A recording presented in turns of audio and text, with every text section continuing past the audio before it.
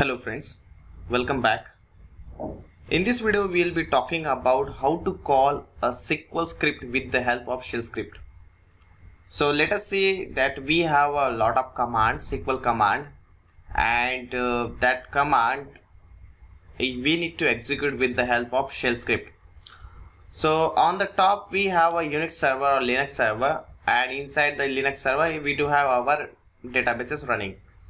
So in order to run the SQL, you cannot directly run on the shell. You cannot directly run it on the shell prompt. So for that, we need to connect to the Sqlplus utility, and then and only then we can run our SQL scripts. We are going to see these things in a practical way. So just follow me. We have our database running on the server. Let me check by using the command ps-f give pmon. So the database name over here is Oracle, and in this location I have created the script handy with me so that we don't need to waste our time. And I'm opening this file, and the file name is dbcheck.sh. So the first line here, it is showing that it will use the bash shell. As I said in the earlier video that we can have a KSS, bash or bourne shell as well. So by default it is currently it is using the bash shell. Next, the current date, I am just trying to print the current date so that we can use it for the name of Logfile. By using the Sqlplus, it is going to connect to the Sqlplus utility, and I am mentioning here -s because whenever we are connecting to the Sqlplus utility, you will find that basically it is showing some lines of code, like it is connecting to the Sqlplus like that. So we don't want that message to be printed over here, and it should go in a silent way. For that we need to use -s. So initially it is connecting to the Sqlplus utility, and -s to connect it as a silent mode, / as a sysdba. I am considering here that it is using the OS level authentication, so / as a sysdba. You can also mention the user ID and the password over here. And here is one more important part. Here is end of file, and whatever the things which are going to happen inside the Sqlplus utility, that are going to be saved to this log file. If you observe here carefully, here I am mentioning $current_date. Dollar is a variable which will be replaced with the value current date. So here we are getting the current date, and that current date will be used for the name of log file. If we go inside here, you will see that set verify off, because we are not doing any kind of the verification. Normally verification will happen when we when user needs to give some input kind of work, and that needs to be verified. Let's say you are saying like %a in the SQL command, so % will replace with the value which will be input by us. So at this point I am saying set verify off, set line pages 1 2 3 4 5. This is basically useful because that whatever the output we are getting it from the Sqlplus, that needs to be formatted. Call username, so username here it is not required, so I am just editing it because we don't have any username here. This is basically for the formatting of the output.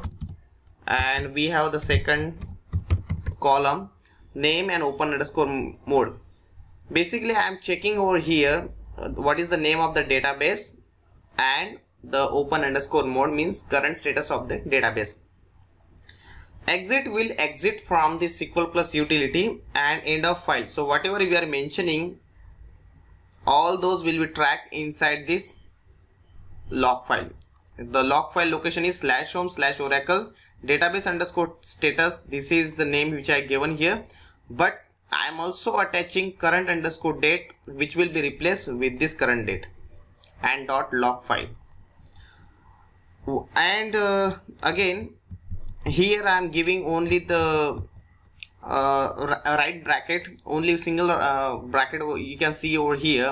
If you give 2 bracket, let's say you are running one file, running this script at this point you are running this script, and it is generating one log file.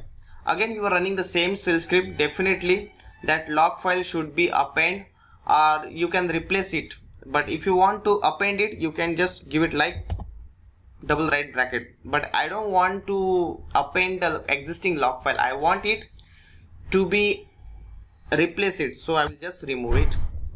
Just go and save this file. Okay, in order to run the shell script, / and then shell script name. If the shell script is available in some different direction, different location, then you need to provide the path. But since I am available on the same location, I am just doing it dbcheck.sh. But before that, you need to check the permission ls-lrt. Here I can see dbcheck.sh is having the executable permission, and the Oracle itself is the owner, so it should work. dbcheck.sh, I am running it. So we have run the dbcheck.sh shell script. It has connected, and it's supposed to create a log file also in the same directory. So in order to check ls-lrt, current time is 17:20 and it should create 17:19. Here you can see it has created a file database underscore status underscore the date, because we have used a variable which was representing to the current date. So this is how we can run the shell script. I am just checking what it has printed.